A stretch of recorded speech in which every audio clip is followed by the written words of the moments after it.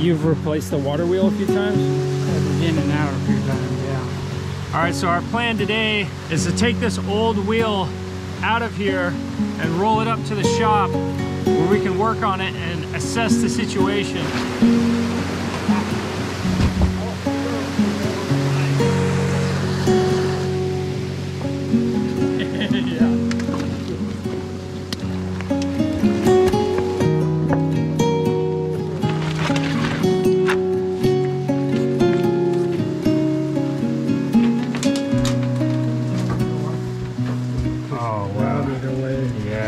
So the plan is now to just take this thing apart. There we go.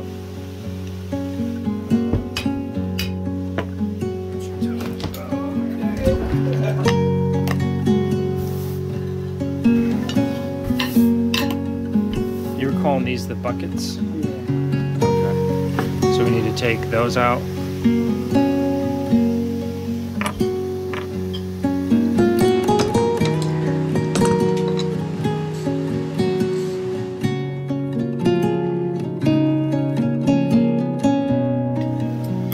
That's the sprocket that the chain attaches to, right? Right.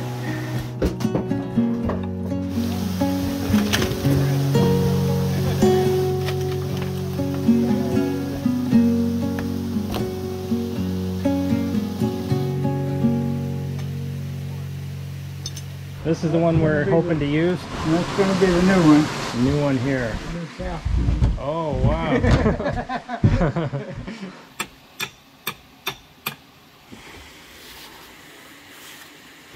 See, you got one of those cut there. I got one to try out, make sure it works.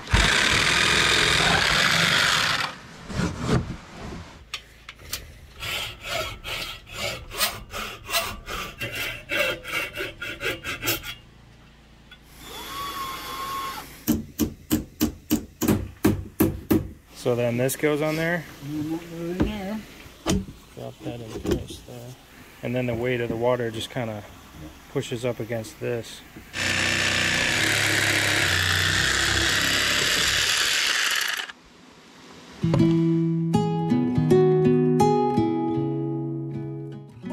Where the buckets are going to go? Yeah. That's what all these lines are? First I figured out, laid it out for 16, which is how many buckets we got. We're way too close. So I put 2 out and figured out the spacing for 14. So that was a little close too. So all I'm doing is putting spacers in here. Oh, yeah. And that tips it back a little bit, so we'll have more room to get in there.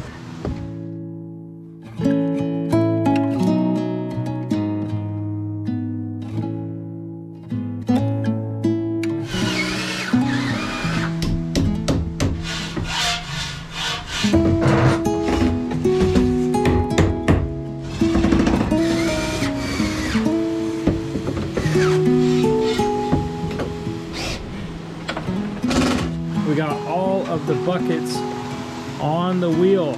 Al was working on cutting these metal angle iron pieces, and I screwed in the buckets while he did that, and it's even spinning and balancing, so like I can spin it and it will stay put.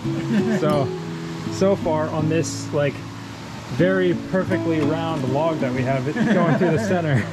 Oh yeah, you were talking about that earlier. Now that we have this together, I was thinking of putting this Strapping. yeah, this metal strapping. The buckets are connected together. Tie them all together. Yeah, I think that's a good idea.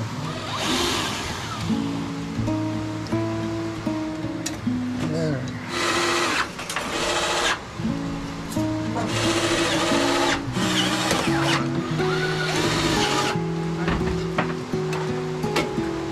That's nice and tight all the way around. Yeah. So we got all the buckets on here, and now it's finally time to flip this thing on its side and start working on the gear. Right there. This is the shaft that's gonna be in the center of all this gears and sprockets and everything. This is going on there. Yeah, Yeah, we gotta get all this as precise as possible, centered on the wheel itself, so if there's no wobbling going on when it's spinning, it's gotta be balanced. So you're thinking...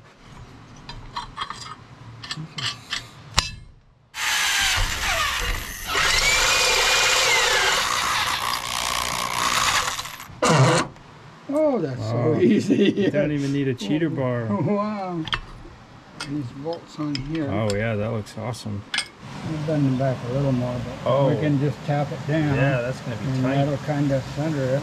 So Al's got this all marked out where these are gonna line up. Holes are gonna go in there. This is gonna sit on there. I gotta drill holes here and here, which will attach this to these, and then the rails will attach to the wheel.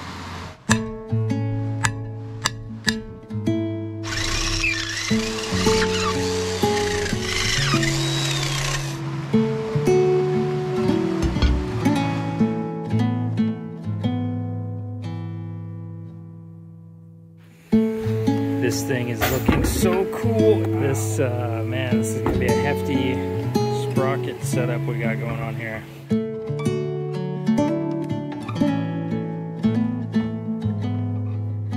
All right, so Al went to the hardware store and found some fittings and pipes that might allow us to have this rod going down the center actually fit tight around the spool.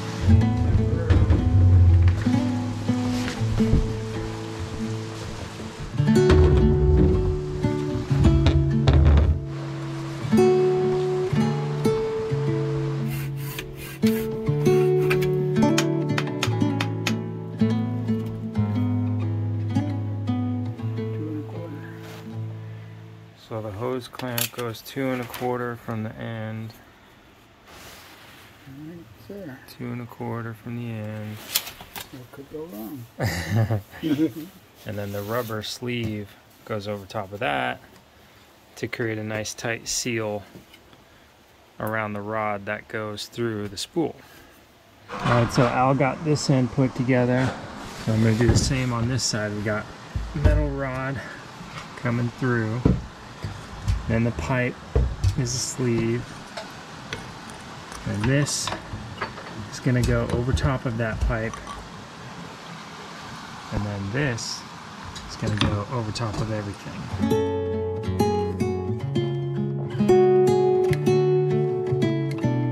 The old tin can method.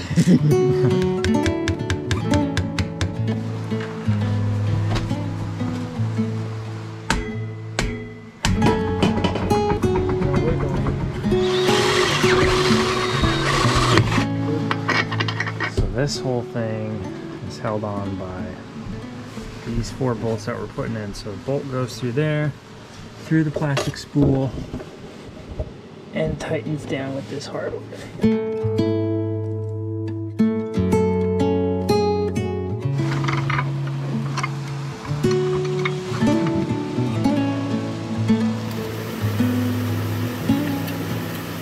We got a break in the weather, so we're going to take advantage and try and do some concrete work down here.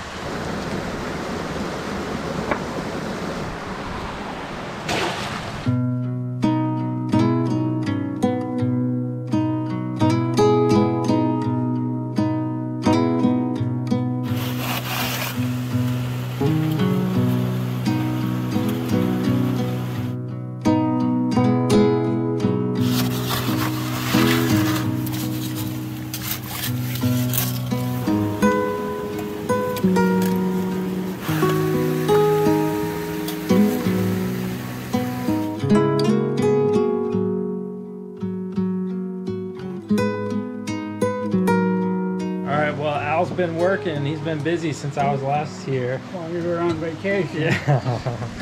I got this thing made up. Yeah. Got that old plate bolted to this. Drill holes there, bolted in, just like we did on the other side. Ready to actually put it in place today. That's great.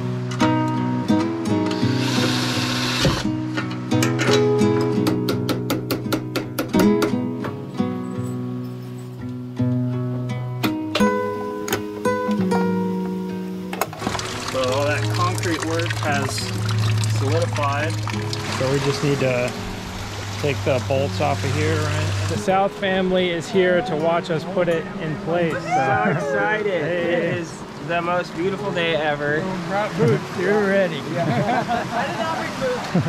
Steve's gonna help. He's gonna hold the wheel, put it in place himself. You say, hello. We waited for him to do all the work for us.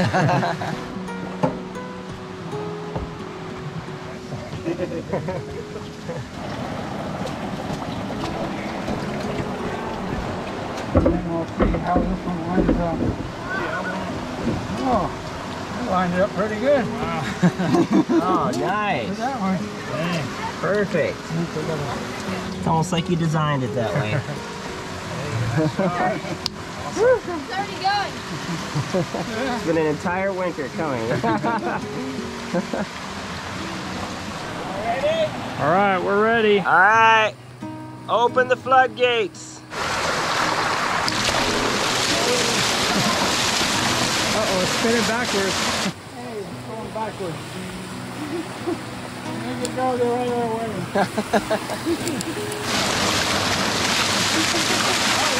Oh, there you go.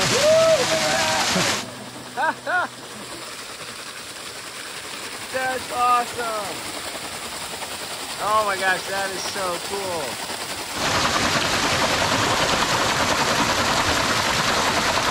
So the South family was home and everybody was so excited, including Al and I, to actually see the wheel spinning. So we went ahead and opened up the door over there and let the water flow through, and we all enjoyed watching it spin for a while. None of it was actually hooked up, so it wasn't generating electricity or working as it's going to eventually, but we're all just so excited to watch it. That was a huge mission accomplished today. So now it's in place and spinning. Now it's just time for the fine tuning to get all this lined up, and the chain and the sprocket and everything together.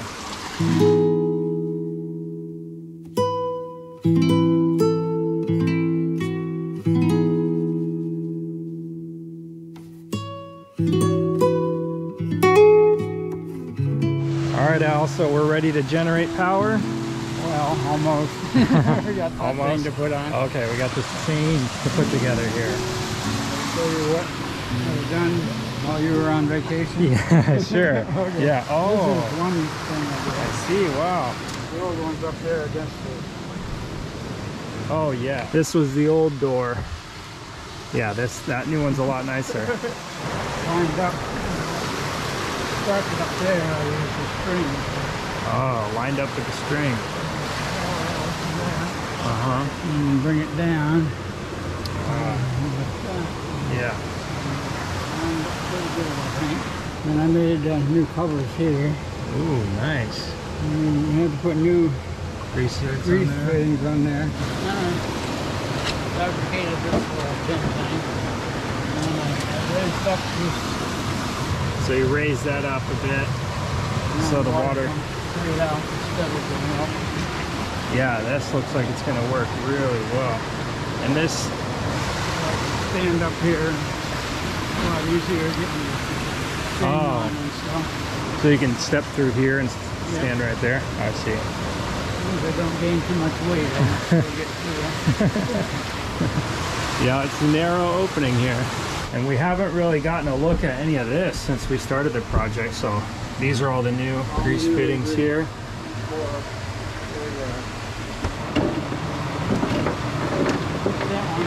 This is going on the under, yeah. under. Okay, this chain's going on the underside of the sprocket, Al says.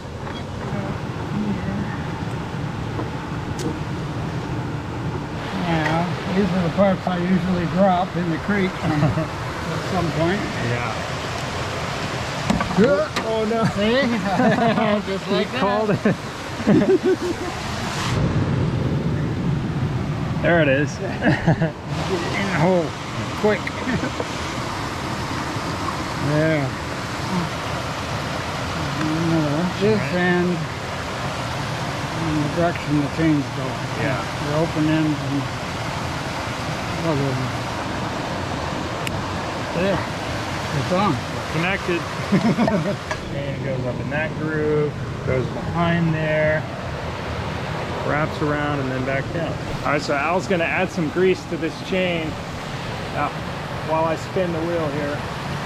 It'll spread out by itself. Just add some extra lubrication on this sprocket. We made it all the way around the chain with grease. So now we know it's well lubricated here.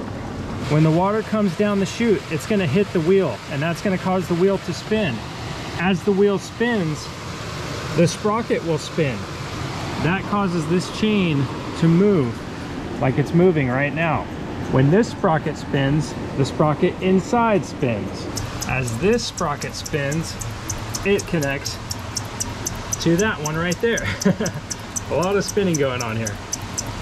When this sprocket spins, this belt spins. Yeah, this is just an old alternator. Okay. It's off an old Chevy. Puts out 12 volts just like a car.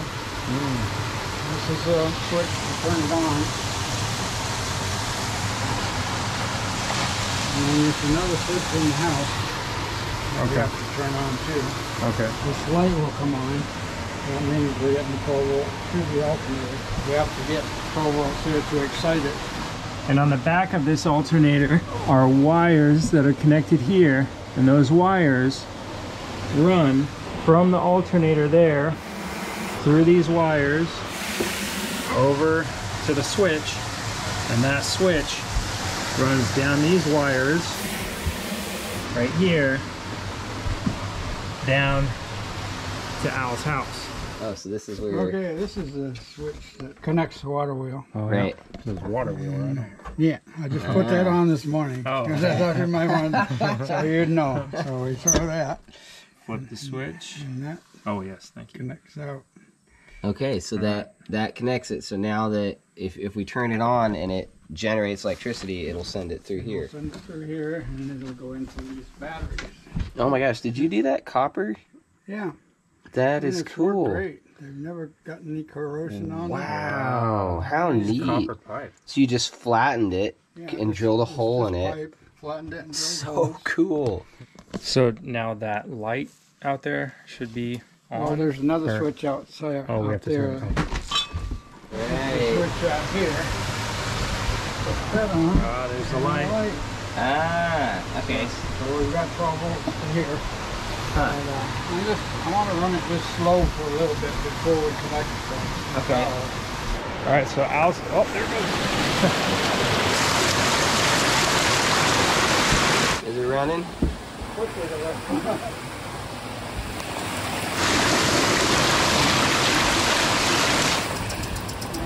Oh, there it goes. Wow. What do you think of that, Tracker? What do you think of that? Oh, man.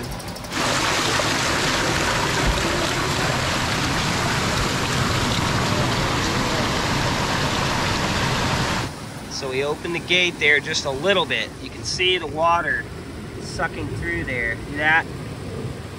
Swirling.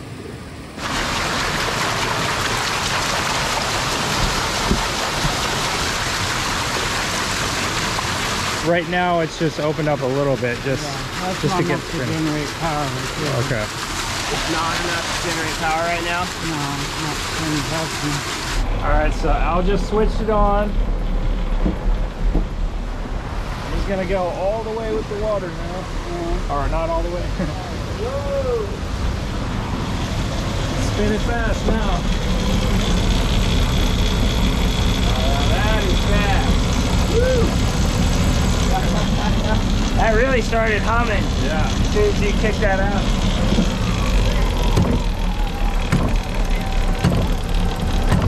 Oh, it's skipping on that sprocket a little bit. It like catches. See that?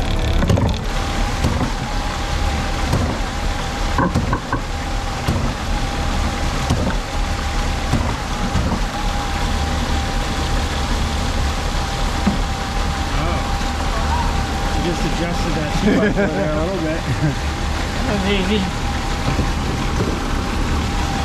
Yeah, it's not skipping anymore.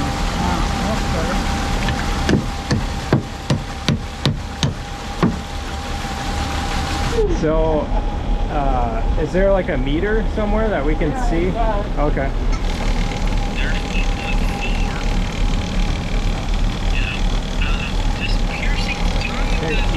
13.6. Wow. 13, that looks better. 13.6, yeah. Okay. That's what the alternator's putting out. You know, Right. 13. All right, so it's a 12-volt system, right? Yeah. All right, so that means we have success, right? I'm happy. I'm happy too. I am so happy that we were able to learn from this experience. Mainly you. I haven't even watched the video. I don't even know really how you did this, you know? And I'm just so excited to learn by watching the process of you accomplishing this. Ever since we first came here, the first time we visited his cabin, this was running, and I was like, whoa, that is so cool. And I was kind of like sad over the years to see it, you know, not working. And I'm just super happy that we were able to take part in this process. And we're so grateful for you, Al, for letting us take part in this process and sharing this with us. We're super grateful for that.